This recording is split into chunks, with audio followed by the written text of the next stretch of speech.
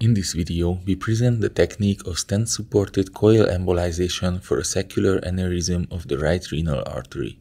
Ultrasound-guided right common femoral access was obtained with a micropuncture kit, then a 6 French sheath was introduced.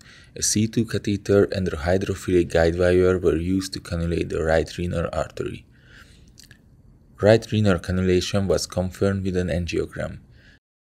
Next, we performed a cone beam CT angiogram to be used for fusion image-guided navigation.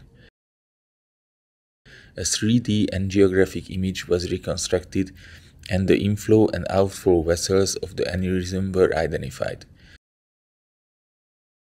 The orifice of each vessel was marked with a colored ring.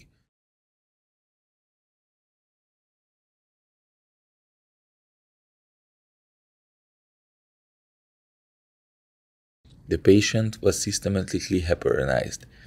At this point, we exchanged our wire to a Rosen guide wire and upsized the sheet to an 8 French 45 cm sheet, which we parked in the right renal artery.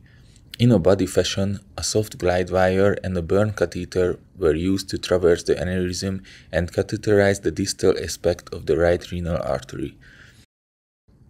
The glide wire was exchanged for a Rosen wire, and the 5 by 39 mm VBX stent was loaded and placed within the right renal artery through the aneurysm in order to exclude the aneurysm, but was not yet opened. Next, we deployed multiple coils in the aneurysm sac using a pro-grade microcatheter. We began by deploying framing coils, followed by CX coils and finally hydropacking coils in order to fully embolize the sac.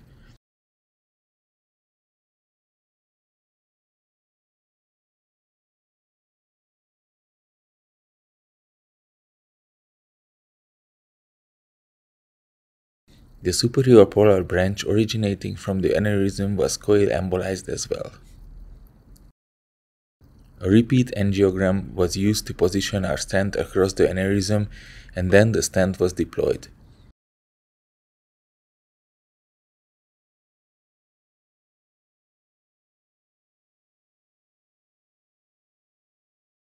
Additional balloon angioplasty within the stent was performed with a 6 by 20 mm balloon to reach a tighter seal. Completion angiogram demonstrated a patent right renal artery with a successfully embolized aneurysm with maintained flow to the majority of the kidney except the expected absent flow to the superior pole.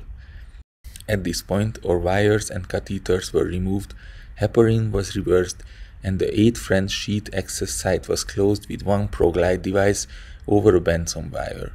Pressure was held for hemostasis without concerns.